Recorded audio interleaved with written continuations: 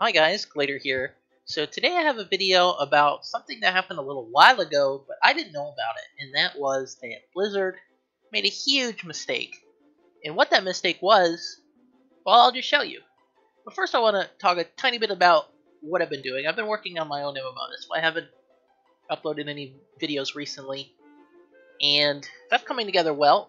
But here's what Blizzard did, and I don't know how or why or the specific details of it, but sometime in Warlords of Draenor, Blizzard accidentally leaked themselves the structs that represent the packets, which basically are DTOs. Now you can't just mem copy these because that's not how Blizzard packets work. They use their own serializer, and so there isn't a direct struct to binary representation. You can't just take stuff off the wire and mem copy it. But there's 20,000 lines of packets, and there's some pretty chunky ones, and they're pretty interesting from not just a World of Warcraft emulation standpoint, but also just to understand how you might implement some of these features that are in World of Warcraft in a network game. So for general MMO development, this could be an incredibly valuable resource. Like, I don't even know what these are.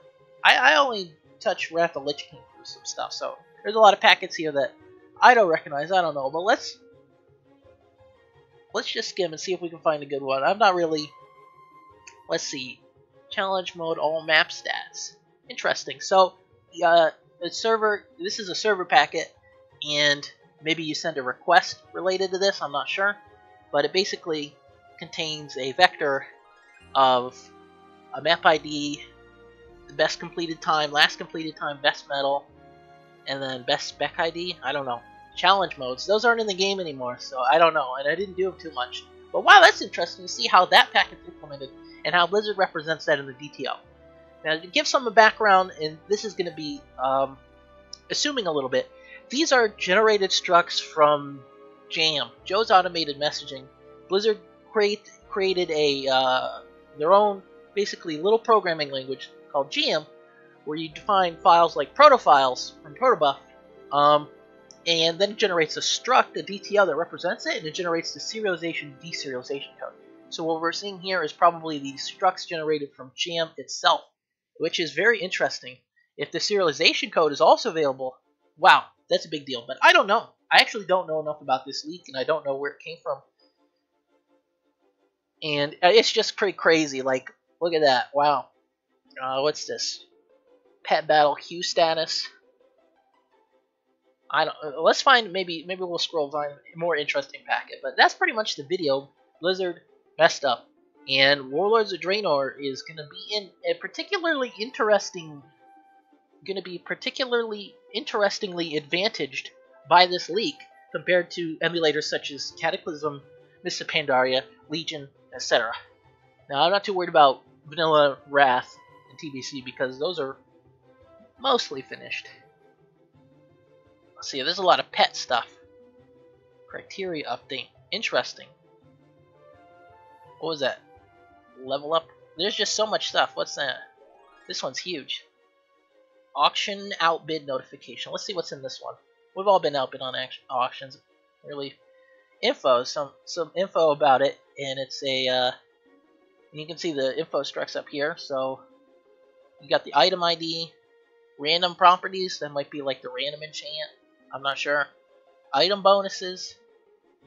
I don't know what that is. Some modifications. I'm not sure. Auction item ID, the bidder who outbids you, I guess. And the item. Well, yeah, the bid amount, minimum increment. Interesting. Very interesting. I think maybe that shows up in the auction house window. Interesting. Let's scroll down a little more. Client socket gems. I don't know when that packet would be sent. I don't recognize that one.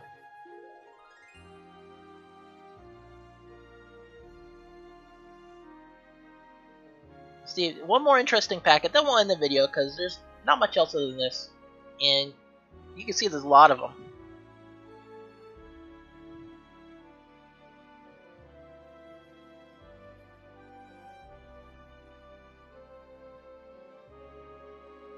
query guild info response. Guild name, ranks, emblem style. Oh, okay, so you can get some guild information. Maybe when you're clicked on their guild tab, and it loads all the guild stuff. Interesting. So you know the border, the background color, the emblem and stuff. Interesting.